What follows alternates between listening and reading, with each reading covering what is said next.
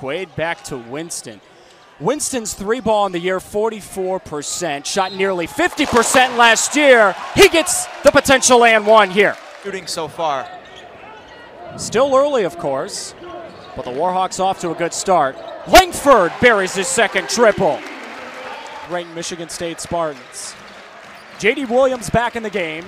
He passes to Travis Muddings, blocked on the way up. Marcus Bingham, one of the freshmen, got a piece in the court. He's just excited to be a part of this team fully again.